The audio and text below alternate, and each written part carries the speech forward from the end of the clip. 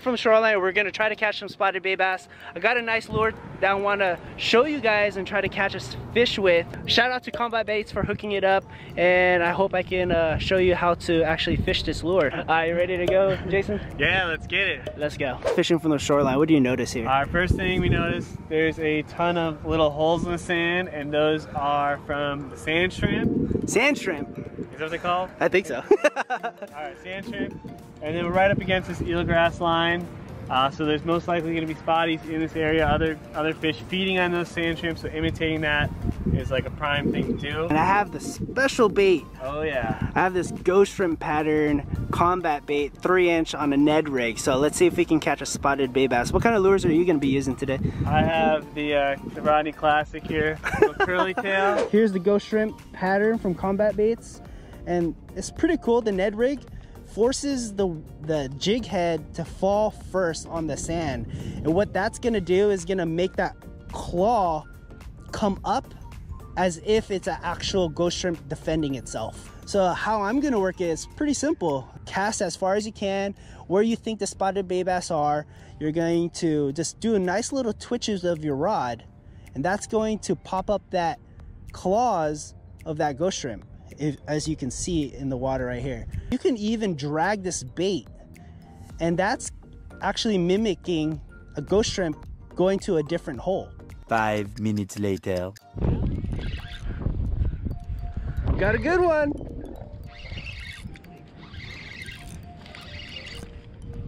It's probably a good spotty. Ooh, it's a nice spotty.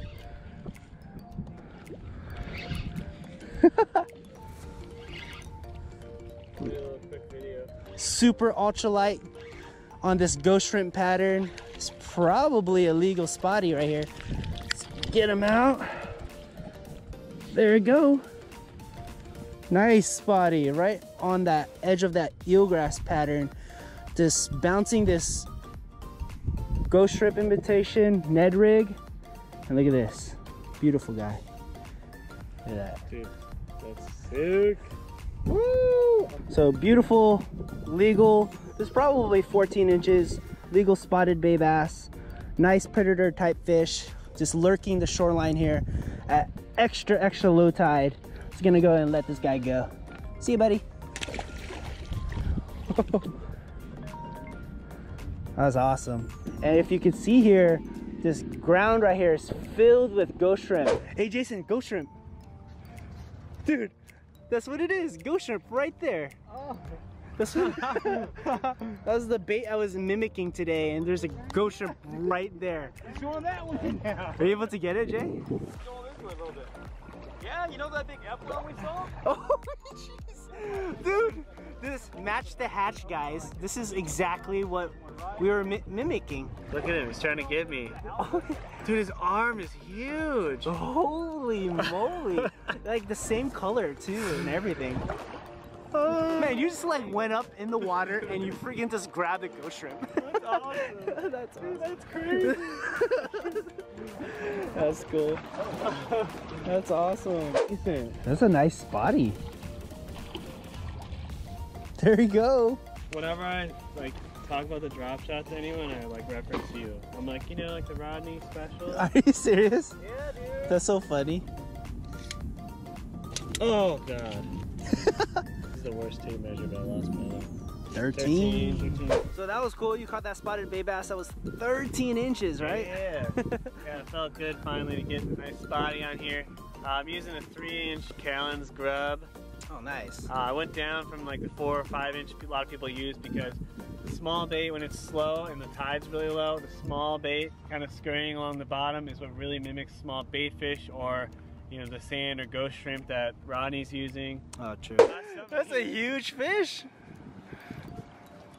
You're using a heavy duty rod too. Yeah, but it's light line. Oh, you're here for the fight, huh? Is it okay if I film, by the way? Yeah, fine. Pound test do you have again? 12 pound. Oh, jeez, 12 pounds. Yeah, that's pretty light for... Yeah. like a 30 or 20 pound fish, whatever it is. That's so cool. It's a good fight. He walked from all the way over there to right here. He heads out to sea. That's true. Yeah. Another mile walking. Not far.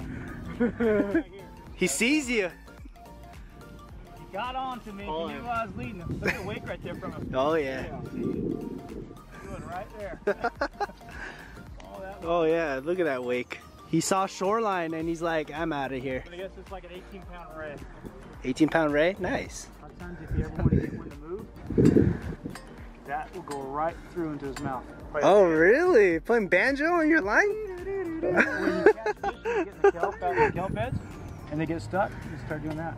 If you want to get it, and they give it a little slack, Oh, it'll get wow. You know, I feel like I need to go fishing offshore with you because you're like the legend, I feel like. The legend was Roy Rose. I'm watching this guy in amazement and I'm learning a few tips. Right, Jay? He's crazy. I love it. Little flash there. There he is. Saying hi. Dude, that's a nice fish. Jason. Dude, that's a huge fish. Holy moly. Now, you're stuck here, dude. You're stuck. You're stuck.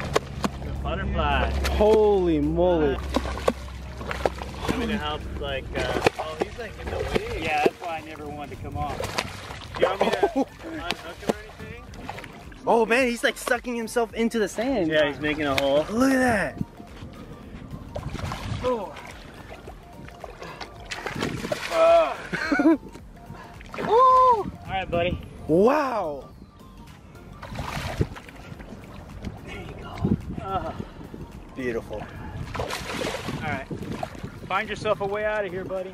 Tail, watch out for the tail. Yeah, the tail's, You got a stinger on there, right? I think so. Come get a shot of that, dude. That's so awesome. Oh, nice work. That was awesome, man. That was sick. So that was pretty gnarly that we saw a guy, a pretty OG fisherman. Oh, yeah. He accidentally snagged a fish. There's no way of him purposely snagging that kind of species. No. There's no way, but he played that fish to the T. He was only using 12-pound tests, and that fish was what? 20, 25 pounds, but it's a ray, so they can, you saw it pausing a lot, they actually lay down and suction to the bottom, so it's really hard to get up and turn them. Yeah. And also that guy, that fish was definitely going for his lure because, you know, there's no way he just like randomly snagged it. It was probably going over it, and then the hook came up and caught the wing. There's no way. All right, so thanks Jason from Fish Mastery. Check out his YouTube channel. Him and his wife Amanda make the YouTube channel, so check it out. I'll put a link in the description below. Say if we get more than 200 likes on this video, then I'll make another video just like this with Fish Mastery. Woo! Any last words of wisdom?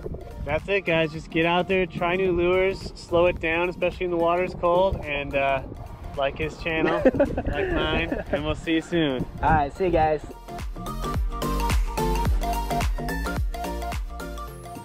That will go right through into his mouth. Oh, really? Playing banjo on your line? When you catch